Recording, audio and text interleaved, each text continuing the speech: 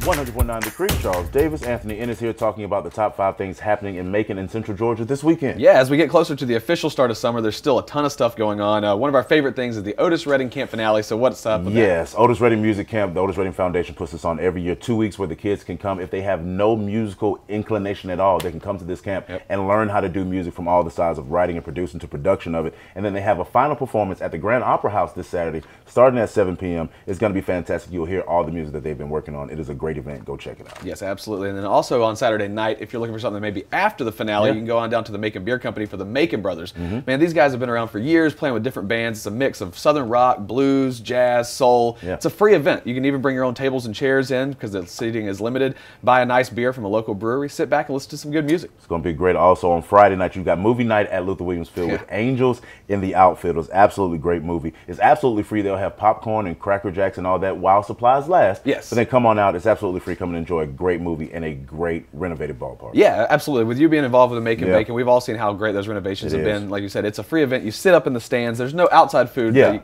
is permitted, but you know, come and watch God's thumbnail, right? It's gonna be great. And then also on Sunday, or Friday and Saturday, I'm sorry, you have Smoke on the Water at Bickley's Lake in Thomaston, Georgia. Brent Cobb, local boy Brent Cobb, who's about to go on tour with Marty Stewart and Chris Stapleton for the summer. It's the last time you'll be able to see him on Friday night.